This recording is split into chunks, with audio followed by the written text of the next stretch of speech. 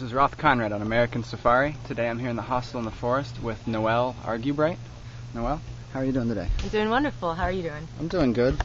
How about just tell me a little bit about yourself, a brief history of your life? Well, I was born and raised in Texas, and I grew up in a small town, 2 traffic lights and 2,000 people. It's about an hour north of Waco. It's called beautiful Lake Whitney, Texas. And when I got out of high school, I went to art school in Kansas City, Missouri for 2.5 years, and then I moved to Savannah, Georgia, and have done preservation work for old buildings and sites. And you got that job through art school, or? Yes, I got that job through art school, and I've been doing construction-related work for 7 years. Nice. Any interesting stories or anything come to mind about restoring old buildings?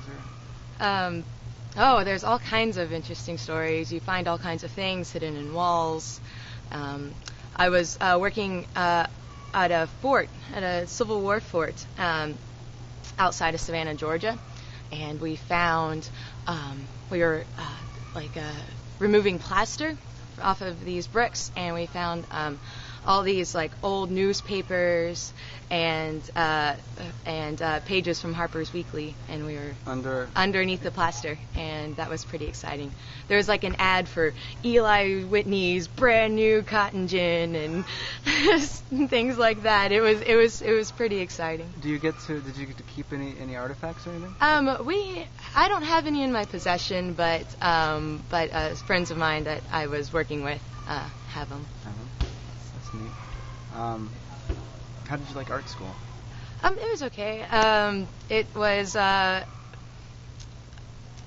not quite like my cup of tea, because I guess I was more of a folk artist, and I went to art school, and they made it more conceptual and sterile and more scientific than I would like. What do you mean by folk art?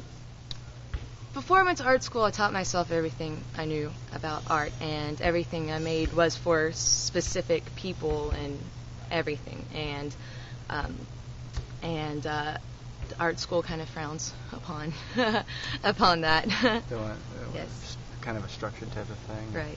Did you do the critiques and everything? Yes. You sit in a room and you put the piece up and everyone tears it apart. Right. It was just, it just wasn't my thing. Do you paint, or was your 3D art building things? I do painting and sculpture. Okay. And the type of sculpture I liked to do was in the room, it just kind of looked like a crazy mess of sticks and other materials. But then when you got to this one specific point, a picture would appear, and out of the negative space of the sculpture, and that was very exciting to do. You did that? Yes. So, how big was the room? For example, my art wasn't that big. I would say it was 4 feet by 2.5 feet, and it just looked like a spiral. Okay. And then when you stood in this one specific did you mark the spot place for people, or was it? Yes, I marked the spot for people. And when you stood in this one specific spot, you would see a silhouette of a person or a silhouette of something in the negative space. Do you have any pictures of that? Not with me, no. That sounds neat. So then you went from that into art restoration in Savannah. Building restoration. Building restoration. Yes. How did you find out about that? I just knew Savannah was, a hub for preservation, and I wanted to go into preservation because it's one of the highest forms of recycling possible, because so much energy and so much material goes into a building, and then when you tear down a building, a lot of money and a lot of energy goes into doing that, and then you are faced with this problem of all this waste that people have been insensitively just throwing away. Yeah. How did you find out? What got you into restoration then? That was it. Just the concept of recycling and preserving what we have and making what we have livable and lovable, so we don't go off and start building all this sprawl that just eats up our agricultural land. Yeah. Because if we have concrete from East Coast to West Coast, how are we going to be self-sustainable and grow our own food? Rooftop gardens. What's that? Rooftop gardens. Oh, right, rooftop gardens. So I guess you just came across it in reading or talking to people about recycling, Yes. sustainability, and came across restoration. Did you have building experience prior to starting to do it? Yes, I've been doing carpentry since I was 16 years old, and I just love working with my hands and sweating and sitting back at the end of the day and just seeing what you have done, instead of just like slaving away at a computer and just staying in a cubicle with fluorescent lights, and all you do is touch plastic and look at this screen all day. Like, have you had a job like that? No, not that. That wasn't all that I've ever done, but I've had jobs where I had to do some computer work, and it just gets your anxiety really high. You know, It doesn't make you feel you need sunshine to be happy. So. So how about, do you have any dreams or ambitions for the future? Like, what would you like to do in an ideal scenario? Like, if everything just works out for you? Oh, I definitely want to be self-sustainable, and I want to have land and have enough agriculture to sustain myself and whoever I am living with. And hopefully I do something similar to the hostel, where we always have new people coming and going, because the variety is the spice of life. Bring your social life to you, so right. you don't have to go out and find it. Exactly. I like that idea. Well, what else can we talk about? How long have you been here? I've been here at the hostel for 2 months, and I plan on staying at least 1 more month, but it might be longer than that.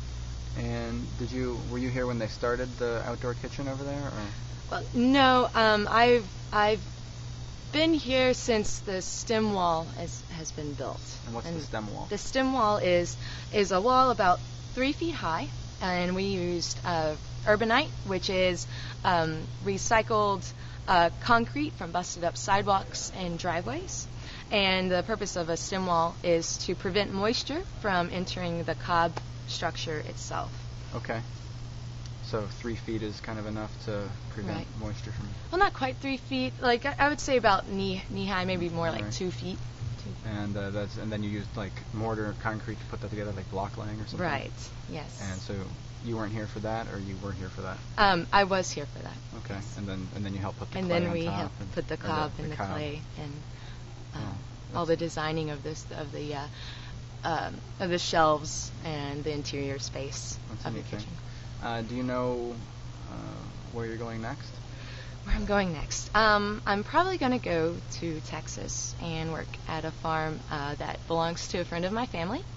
And I'm going to work there until about January. And hopefully then I can start working for Outward Bound, which is a organization that takes at-risk youth and brings them out into the wilderness and lets them see a whole new side of life, like the sunny side, the brighter side.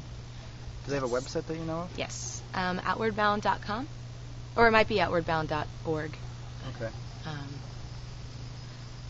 And they have small organizations all over the United States. So you've been in contact with them, I guess? I've known some people that have done it, and it sounds great. It sounds like a very fulfilling job and exciting, and something that will each day I'll be faced with new challenges. Yeah. That sounds very exciting to me. Well, good. Good luck. Thank you.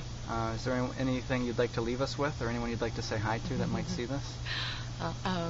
Well, I want to send all my love to my family. I love them very much, and I miss them very much, and I appreciate everything that they've done for me, and all my friends that I know, especially Kathy Grimes. I miss her very much. She's a special person. Okay.